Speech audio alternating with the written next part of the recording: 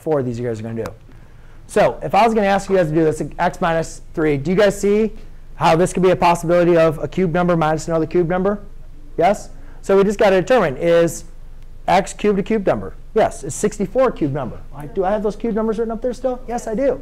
Right? So therefore, what we want to figure out is if we want to know, all right, what is a cubed then equal to? And what is b cubed equal to? Well, a cubed is equal to x cubed. B cubed is equal to 64.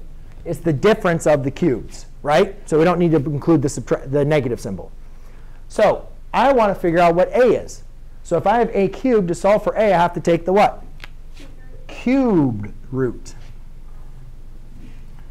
So what cube root is saying, what number multiplied by itself 3 times? What number multiplied by itself 3 times gives you x cubed? X. So a is equal to x. Then you say, what number multiplied by itself 3 times gives you 64? And guys, if you're having trouble with this, just work your way up the ladder.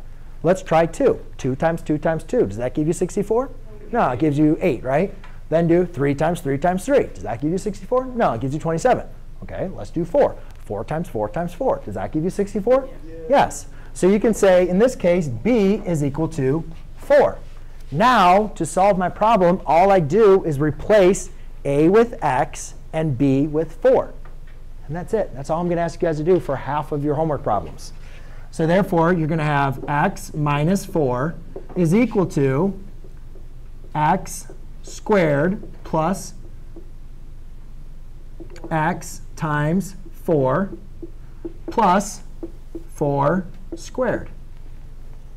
Then just go ahead and simplify.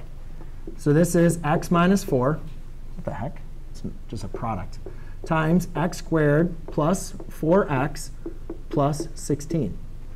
And that's all I'd want you guys to do right now, is just to factor using the difference of 2 squares. OK?